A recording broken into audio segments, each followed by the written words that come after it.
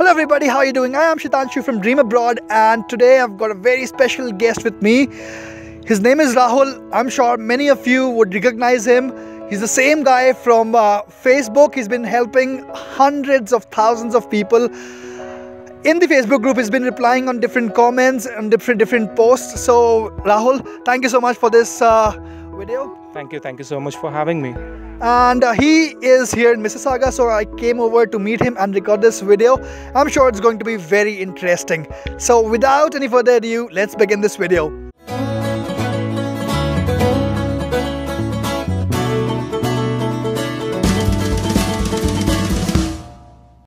Okay, so Rahul, tell us something about your experience so far. You work in IT. How did you land in Canada and things like that? So I landed in Canada back in February. So it's been around 4 or 5 months since I've been here. So before I came to Canada, I was in the US for about 9 years, and I moved to US back in 2012 to do my masters, and since then working in the US. And one of my main reasons to move to Canada was the immigration issues with US, with all the political changes that are happening right there. So me and my wife decided to move to Canada, and we are quite happy with the decision we took. So did you move after Trump became the president? Kind of. So we were there when this whole Trump thing was going on, the elections were going on. It was quite crazy. And so I told my wife, whether Trump gets elected or not, it will be benefit for us and one way or another, because our life is in our hands. We won't let him dictate it. So he came to power, and of course immigration became even more difficult. So we just had it, and we thought, hey, let's move back to India. But a friend suggested, just try Canada Express entry first. I looked at it, looked fairly simple. So I thought, hey, I'll try this first before I move back, and here I am. So did you try Australia? Did you compare between Australia, Canada, any other country? No, Australia I never wanted to go, because I had some friends there and they had some experiences with racism in terms of the society not being that open. Maybe it's their personal experience and it's not the whole picture, but that was good enough for me to take a call that I didn't want to go to Australia. And being in the US, right, a shift to Canada was a natural progression for me, because I could just take my car and come here. I didn't have to change much. I had a settled base in US. I had lots of friends in Canada. So Australia immigration, I never thought. So it was either Canada or India. Okay, so what was the process all about? You came through the express entry system? Yes, I did. Yeah. And did you apply through an immigration consultant or through your own? No, I hired a Canadian immigration lawyer. So his office is back there in Toronto, Ontario. And when I hired him, so I was looking through all the different pages, and I understood the immigration process as a whole, but I was too lazy to fill out all the forms. So I did have the resources to hire a lawyer. So that was the natural option for me. Okay, so like we have been suggesting thousands of people out there that yes, we can do the complete process on our own. So what are your thoughts on this? Oh, definitely. It's an individual choice, because lawyers, I never recommend to hire consultants, because consultants or lawyers are completely different, and lawyers many people cannot afford, right? That option is not there. So in that case, doing things by yourself is a good option. But in case you have a very complex case, you're not able to do the things you need to do, and you're not able to afford a lawyer, maybe you can try a consultant, but you need to vet them properly. You need to see whether they have proper knowledge about the process, and for that you need to do your own research and have a bunch of questions ready. And if they answer them, because once you have power until you don't give them money, once your money is gone, you just have to beg them to do things and follow up. So hiring a consultant is not something I was ever going to do, but that's why I hired a lawyer, because again I had the resources to do it. So it's personal choice. The next best option would be DIY. So he has been, as I told you earlier, he's been helping hundreds of thousands of people in our Facebook group, and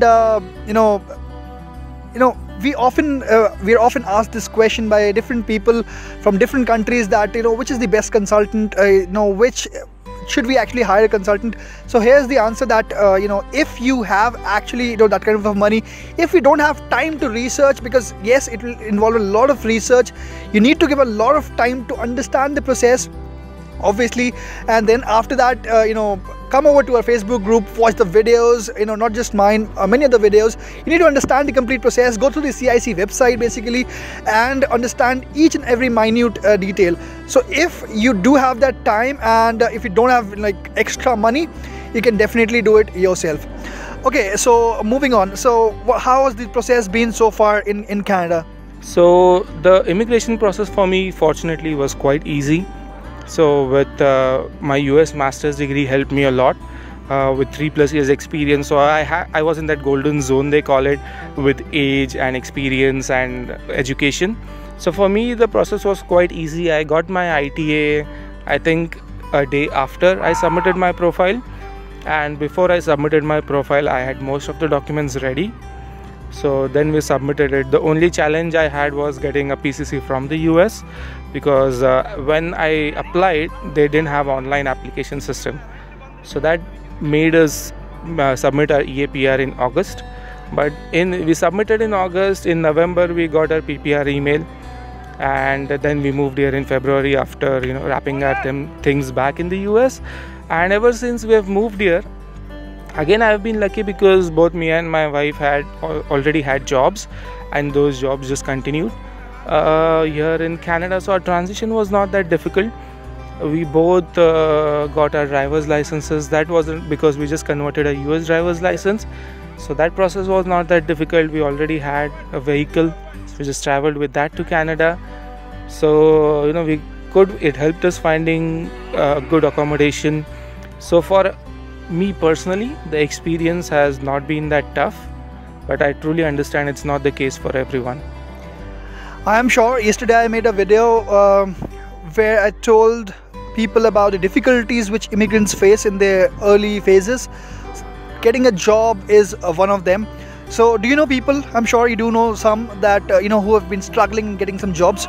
So yes, so some of the people are from the Dream Abroad page itself. I made many good friends from there, and some of the people I know personally.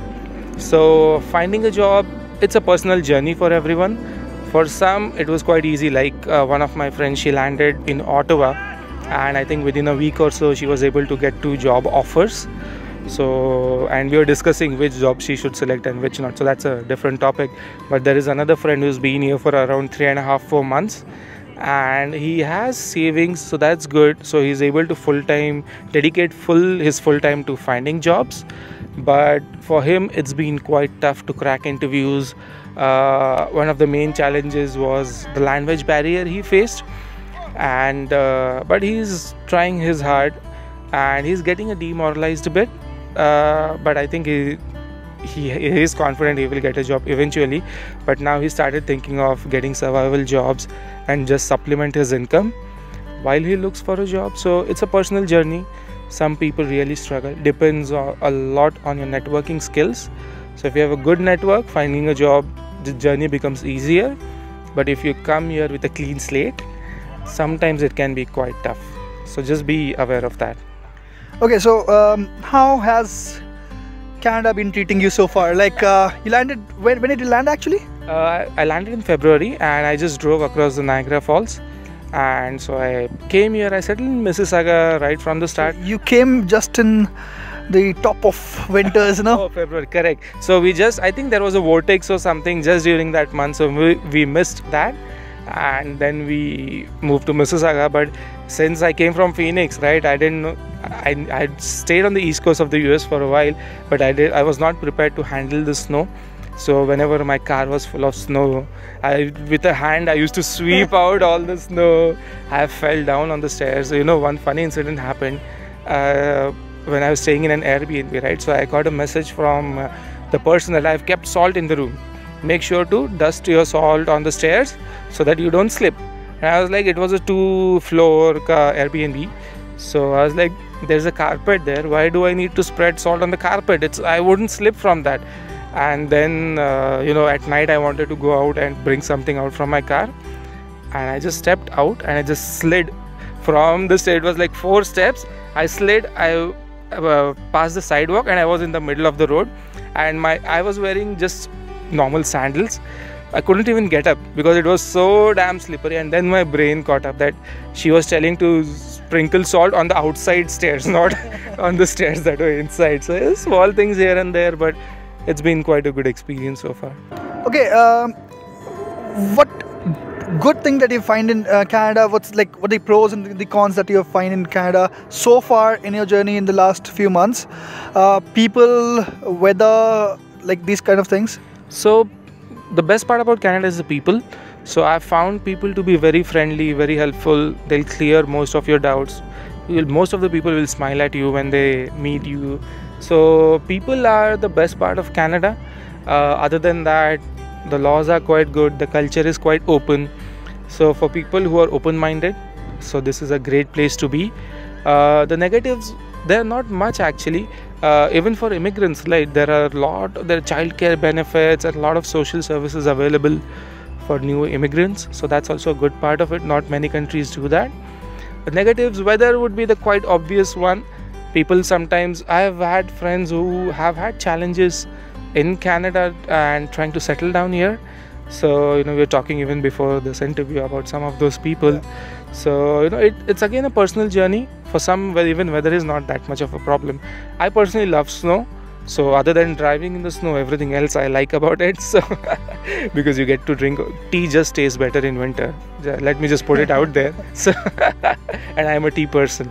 So for Canada, there are not much negatives. Like if you're an open-minded person who likes to roam, there are plenty of natural things to explore. This is an unexplored country, so it's not full of people. You'll find many places you'll go for the first time, and you'll explore and you'll see the natural habitat a lot.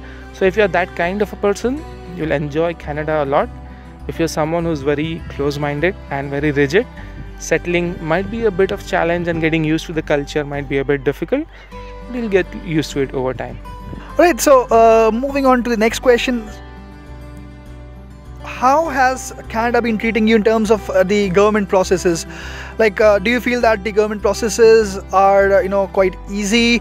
They're quite helpful for people, or like it's quite difficult, and you find you have to, get in queues in the offices or anything like that? So government services rather are quite good. So in Ontario, you have Service Canada and Service Ontario, depending on what type of services you need. Of course, there's a lot to learn, but there are people to help. So anytime you have a question or a doubt, you can always visit one of these offices. There are plenty of offices around, and you can just ask on the help desk, and they'll guide you properly of what the process is. Lot of the information, in fact all of it, you will find on the websites as well. So I think Ontario, it's settlement.org, and they have almost everything there. So you can be pre-prepared before your visit in case you are traveling with public transport, right? You want to make the most of the time. So you can get, in terms of documentation, you can be pre-prepared with your questions, and most of the time your work will be done in one visit if you're well prepared. So some of the key services, at least for me, was when I did my landing process. Of course, I gave my friend's address for my PR card, and I got the PR card, I would say, in about 4 weeks. And once I got my PR card, then I went for a driver's license. In fact, before that, we went for a driver's license. So on my US driver's license, I could drive for a month or so, maybe 2 months. So then we went to Service Canada, and we both got our driver's license exchanged, and luckily we just got the G license directly. We didn't have to do any tests or anything else. Then I had an extra step of car registration. So once you land in Canada with a car, you have 45 days to register your car. If not, you'll have to send your car back. So that, because before that you have to do inspection and all those things.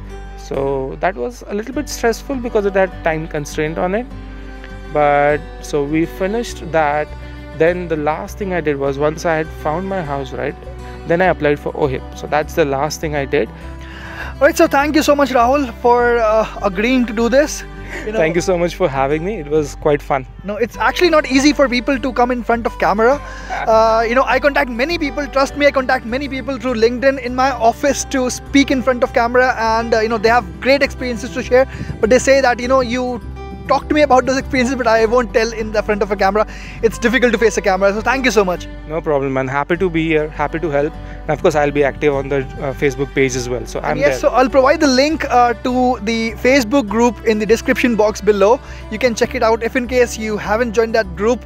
That is probably one of the most helpful group for Canadian immigration and lifestyle in Facebook. So please do come over there and join that group. So thank you, Rahul, again. Thank you.